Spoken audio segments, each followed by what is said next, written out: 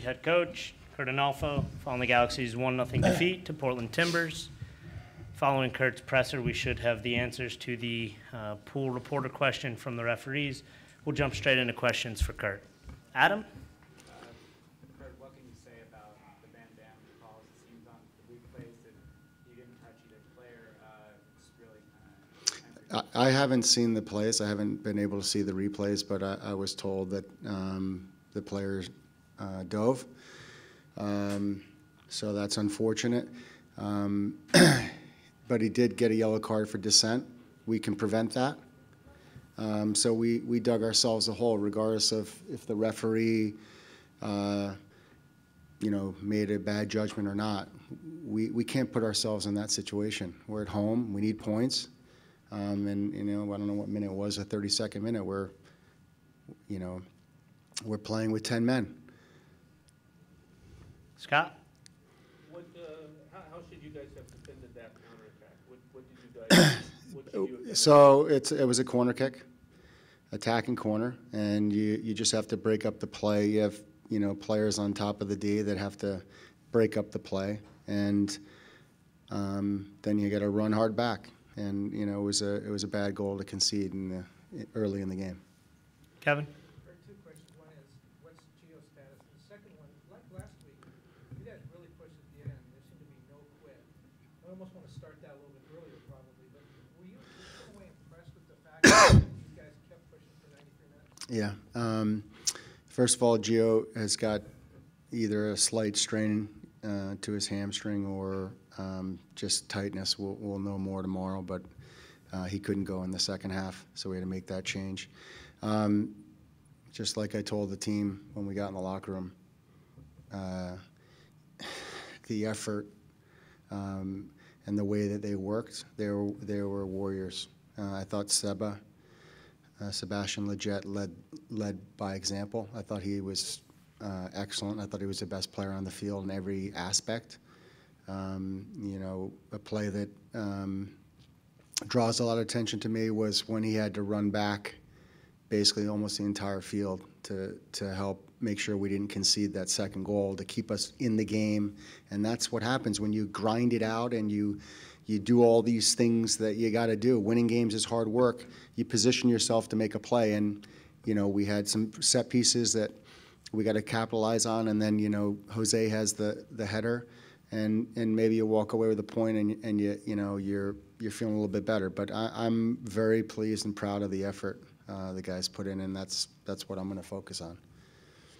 Go ahead. Coach, what is Gio's possible injury that could have him out for some time mean for the offense? He just answered that.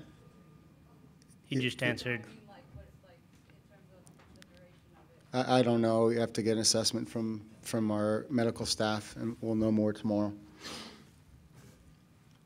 Nick?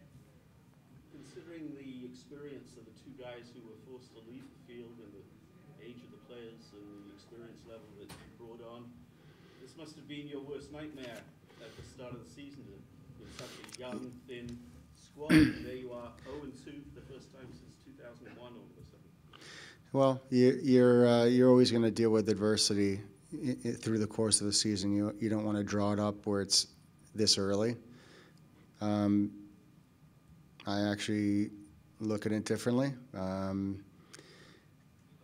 We will be better for this. We got some players some minutes, and they perform well. That helps create depth to our team. We were down 5 players today, and that's never easy. So as we add the players back from injury and suspension.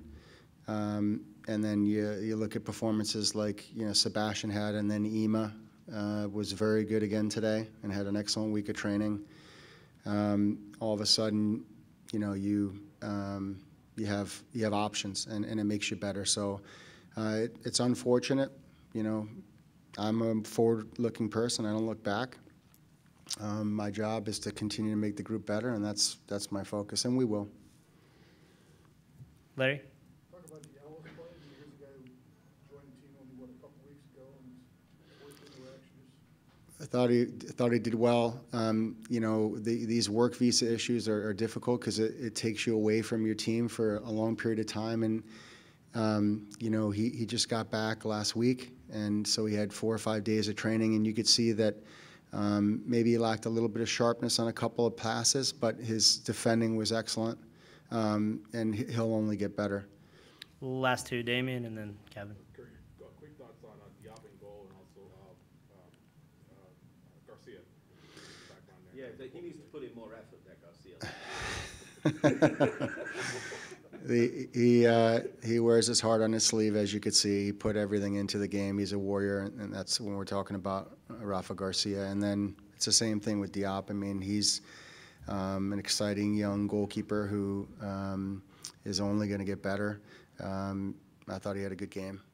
His passing game was good with his feet, and you know, he's a guy that can make saves, and I thought he had a good performance. Kevin. I was going to say the same thing. I thought he had a good performance, but why did can you talk about the choice of him over Rowe? So, you know, we're dealing with a lot of adversity right now, which means we're you know, we're testing our depth, and we're making our depth better. And I want competition in positions, and I felt like it was a good opportunity to give Diop the game. He's going to play for us.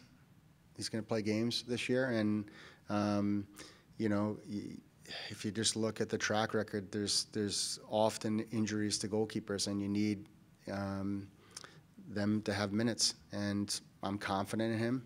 And you know, it's harder when you're going on the road.